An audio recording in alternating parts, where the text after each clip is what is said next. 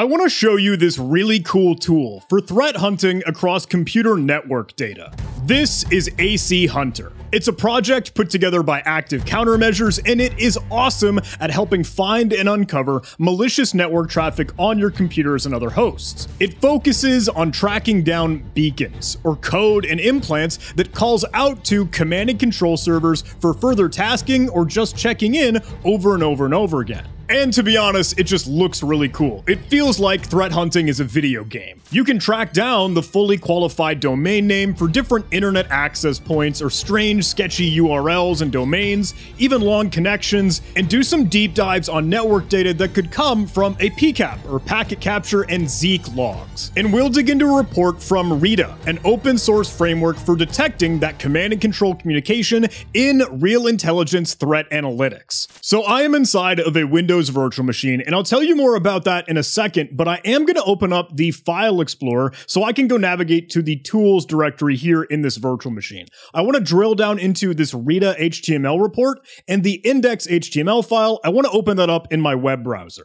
So I'll double click on this. So this is an exported report from that Rita utility. And I want to go check out one of these individual data sets. I'll go look at VS Agent 2017-315. And there's a lot that we could explore here, all of it present in the navigation up at the top. We could drill down into the beacons that we're detecting, DNS records, results, lookups, blacklisted IP addresses, host names, and more. Let me click on the beacons tab at the top, and now we can get a bird's eye view, giving us a little bit more insight and understanding as to what IP addresses, what hosts and computers might have a beacon or backdoor present on that host, communicating outward to external internet devices. A lot of different malware samples might have a different heartbeat, or how frequently and how commonly they'll connect to that external host. The consistency of that heartbeat and how frequently it communicates or calls back to, given an interval to the command and control server, that makes for the score. And a set of 1 here is really just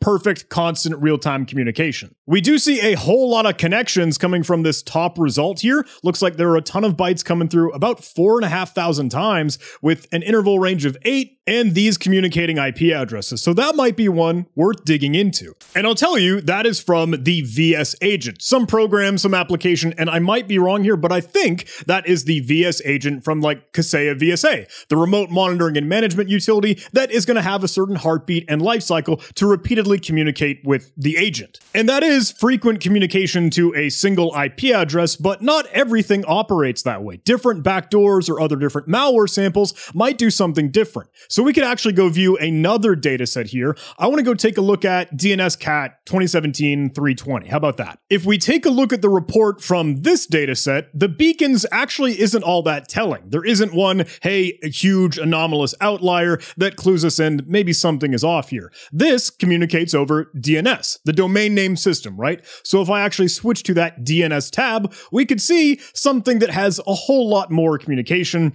a couple domains or top level domains like .com and .net and .org, etc. But there are some that stand above the rest, like nanobot ninjas and cat.nanobotninjas.com. I don't know if it's immediately clear to you, but over 40,000 requests for a single specific domain is a little absurd, and that's probably worth digging into. Now, with some background on Rita, I would love to showcase AC Hunter, that tool from Active Countermeasures. But hey, by the way, all of this, even this lab, is a showcase from the Pay What You Can training and a lot of the free introductory courses that come from Anti-Siphon training and Black Hills Information Security and Active Countermeasures, all of the incredible tribe of companies put together by John Strand. Look, if you haven't seen it before, the Pay What You Can training is phenomenal because you could literally get some courses, some training, some education, and some material to learn from and improve your cybersecurity career for whatever price you want. You get to choose, hey, how much are you willing to cost and afford for that training? And a lot of that stuff is completely free. Like this lab is available on GitHub, Rita is open source and accessible, and you can even download the community edition of AC Hunter and kick the tires yourself. With that said, let me pull back the curtain a little bit because I wanted to show this GitHub article write-up, this markdown file, is what is walking us through this exact scenario where we're digging into Rita, showcasing some of the things we could learn and analyze from its report,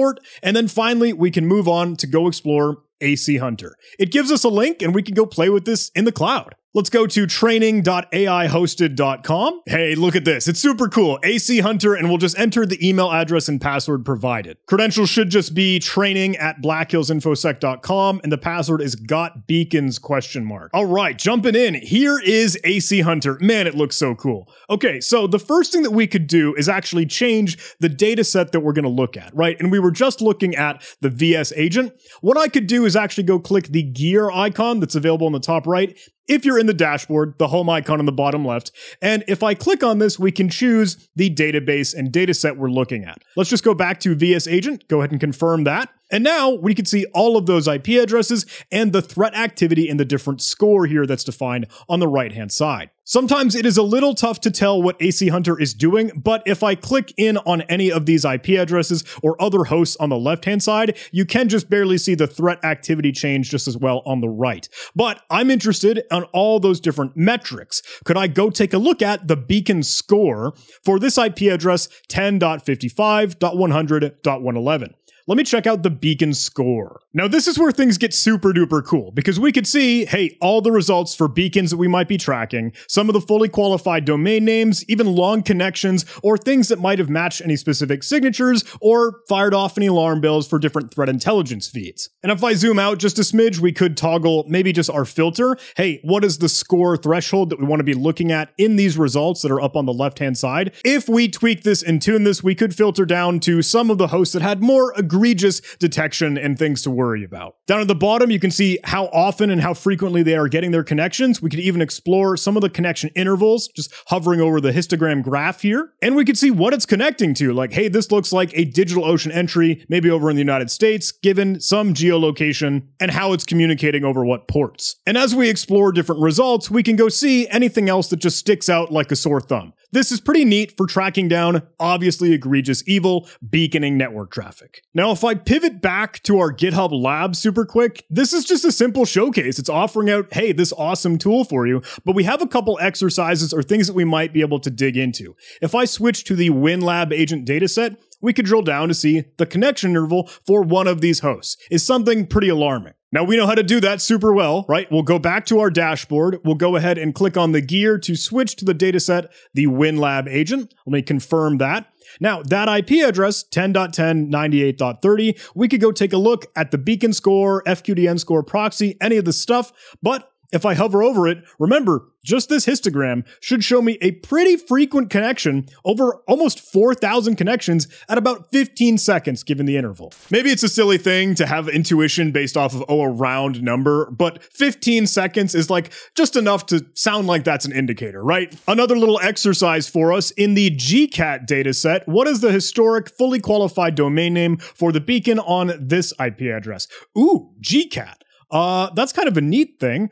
I have a hunch, like I wonder if that's just communicating like DNSCAT is over DNS, right? Is G supposed to reference like Google and Gmail and things? That host is 10.55.100.111. So let me go take a look at the beacon score, and we should be able to see just up at the top here. Yeah, look at this. Historic FQDN is Gmail smtp.google, smtp.gmail.com. If I go take a look at the beacons FQDN, we can see that, hey, yep, domain Gmail set up here. It's going to have a lot of connections and about an 11-second interval with a lot of the details here. Couple other hits and entries, but this is just cool. I can look over at the long connection section, and there is one on that host with an oddball IP address destination, but we could click on this, copy to clipboard, check it out in Alien Vault, Threat Crowd, Shodan, Google, VirusTotal, anything. What will Shodan give us? Oh, nothing. Okay, that's fine. Does VirusTotal know anything about that IP address? That's all Microsoft stuff. I don't want that. I want the Google things. I'm not certain if that is an IP address for Google or like Gmail servers. We could keep drilling down into it if we wanted to, but I just wanted to show you how easily it is to pivot from AC Hunter to any of the other tools you might have in your toolkit. I think we do have a clear answer though, that GCAT, this dataset, is going to be communicating with Gmail or Google services, right? This is sweet. Actually, researching it, finding it online,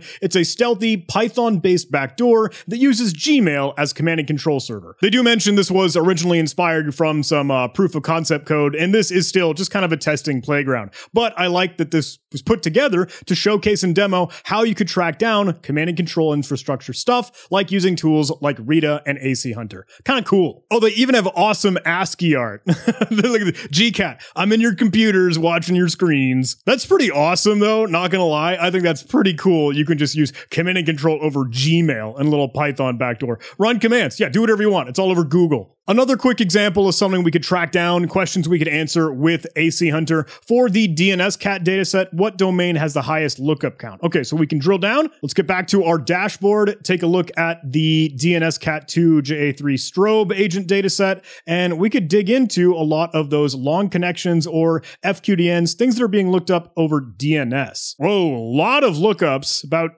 109,000 for r-1x.com. Another one, DNSC. That sounds like DNSCAT, not gonna lie. Amazon's up there too, but that might look just kind of natural. R1X looks like it's getting a lot of connections from 192.168.88.2. Well, now we know that's probably a machine worth looking into, seeing what weird stuff has gone there on the host and on the endpoint. But I think that this AC Hunter is pretty cool for getting a big visibility, big picture view of what's going on the network and what stuff has a certain constant heartbeat that is worth maybe looking into. That could be a beacon. We're detecting that command and control communication, and that is something that you might want to kick the tires with and try it out even in your own environment. Link in the video description if you wanted to learn more. And of course, hey, take a look at the Pay What You Can training, all the incredible stuff, education that's put out there by Anti-Siphon Training, Black Hills Information Security, AC, Active Countermeasures, Wild West Hacking Fest. Seriously, all the fantastic and phenomenal tribe of companies put out by that group.